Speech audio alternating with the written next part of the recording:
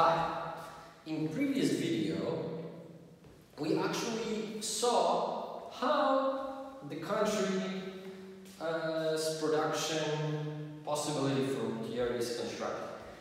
Before, we also noticed that in a situation where the opportunity cost in Kenya is 6, so in order to produce 1 more unit of chemicals, we need to forego 6 units of food, and in EU is 4, it is possible to have welfare gains associated with the fact that if Kenya starts producing more food, it can exchange it for chemicals with the European Union, and as a result, total volume of production increased. But now we need to get into the subject a little bit deeper. Now we're going to discuss terms of trade and gains from trade associated with those terms of trade. Okay, because look, in our cases, opportunity costs were 6 for Kenya and 4 for the EU. So in this situation, we can have 3 possible cases. If terms of trade are between 4 and 6, it turns out that welfare goes up in both Kenya and European Union. On the other hand, if terms of of course we should get closed brackets EU. Now, if terms of trade are smaller than 4, it turns out that welfare goes up only in Kenya. And as you might figure out at the moment, the third possibility, in terms of trade above 6, welfare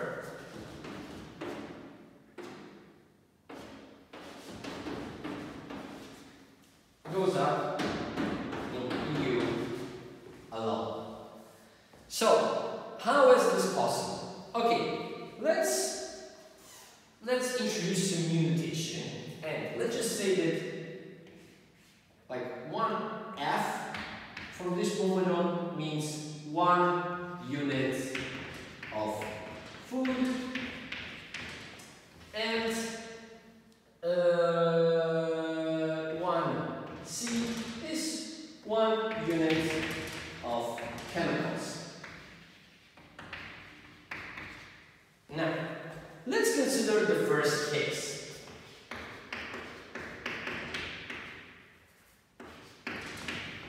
In the first case, we will consider terms of trade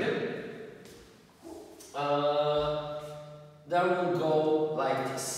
There needs to be somewhere between 4 and 6. For simplicity, let's just say they are simply 5. So, 1 unit of chemicals on the international market, so through international trade, can be exchanged for 5 units of food. Okay, let's go back to the production possibility frontiers we had. We had production possibility frontier for EU. We could produce 100 units of food and 25 units of chemicals, right? And so this is EU. Now,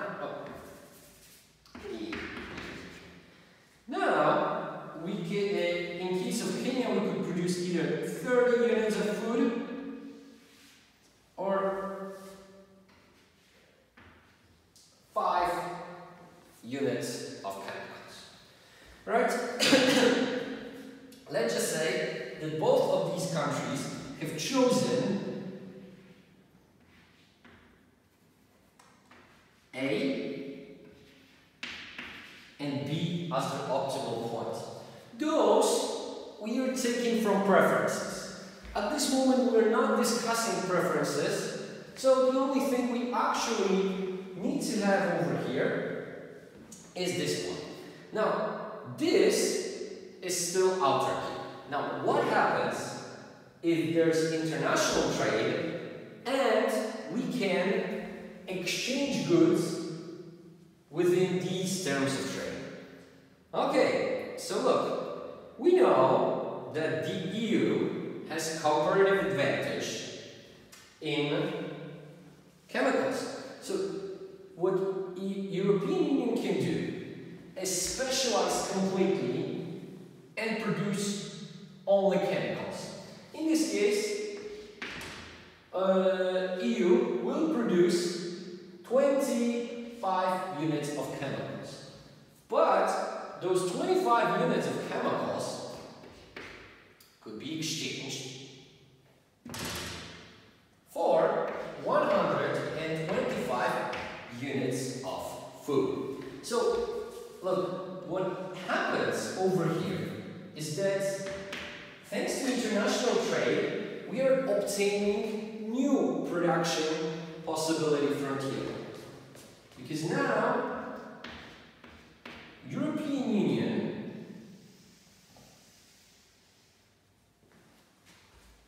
we are imagining that this is perfectly straight line, is now able to have either 125 units of food and every combination in between until 25 units of 25 units of chemicals. And look, we can clearly see that each combination lying from here to here will be associated with higher welfare for the European Union. So, assuming that EU chooses combination like B prime, we clearly see that B prime would be preferred to B, because here we see that now the country, the EU is able to have more of both goods. And this is only because EU is able to specialize and trade on international markets. Now, what is happening at the same time in Kenya? Well, Kenya can do the very same thing. Kenya can specialize in production of food.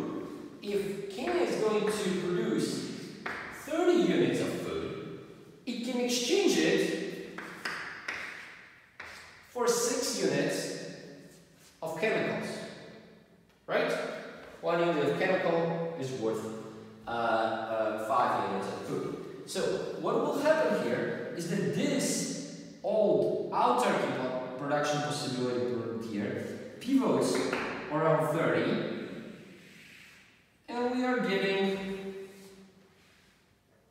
over here.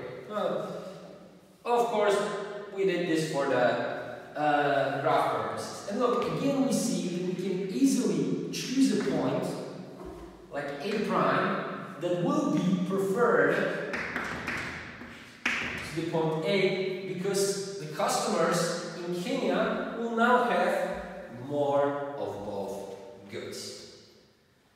Okay, so we clearly see that once we've established trade between these two countries, both of them can benefit. But of course, let's also see a situation in which only one of countries benefits. So now let's go to the case number 2. So, if in case number 2, we have terms of trade that are lower than 4. So let's again make it very simple. And let's write it like this. Oh, sorry, case 2. So now 1 unit of chemicals on the international market can be exchanged for 3 units of food. Well, so what happens now? Again, we need to draw the old production possibility frontiers. First for EU, and the second one for Kenya. It was 30 and 5. Right? So here we have Kenya. And again, we can choose some point A and some point B as the preferred consumption points. Now, look, in this case, let's start with Kenya. What Kenya can do? Kenya can specialize in the production of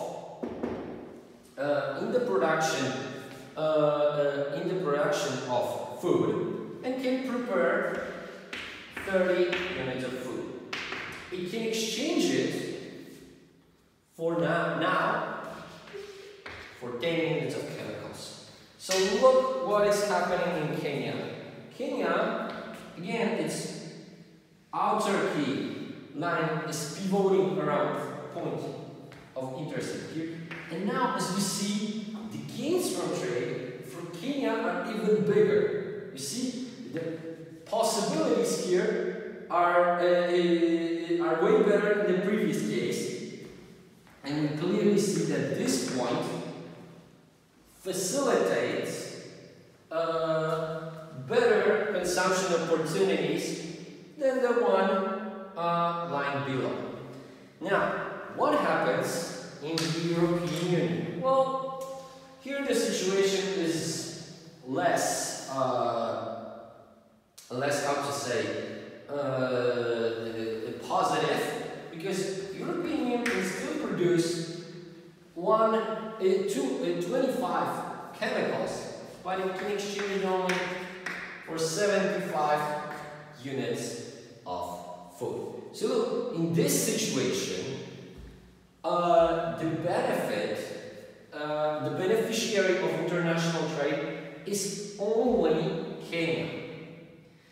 And look, please try to do on your own situation like this.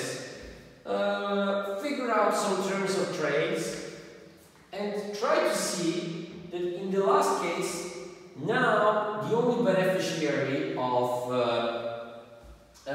trade will be European Union. But look, this brings us to an important question. So, what will decide about what are the terms of trade? Look, this is a more complex question that we can actually answer within this framework. But we will try to answer it a little bit later as we go on with the course. For now, just remember, like the main thing is, when we decide about this term, when the terms of trade are decided, it depends on international demand and international supply. So, depending on the sizes of the country, big countries will have very strong influence on terms of trade on international market, while small countries will have only minor impacts on them. Now, the decisions, production decisions, will change those terms of trade, and in turn will be influencing welfare gains from trade.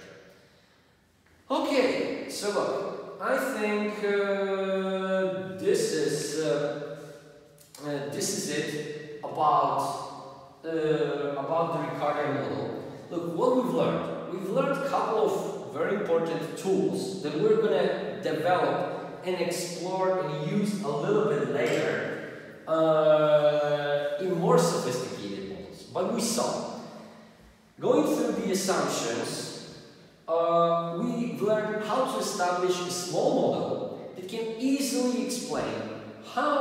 why countries trade based on their comparative advantage, and what is important, even if they don't have absolute advantage in producing some goods, they can still be the beneficiary of trade.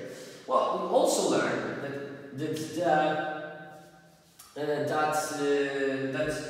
those benefits from trade depend on terms of trade. So how we exchange, so the ratio in which we exchange goods.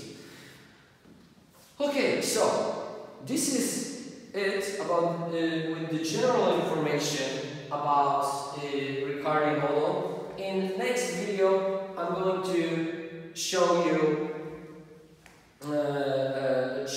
two possible extensions of this model and how they change the results. And later we will look at some empirics of the comparative advantage model. Okay, so see you in the next video.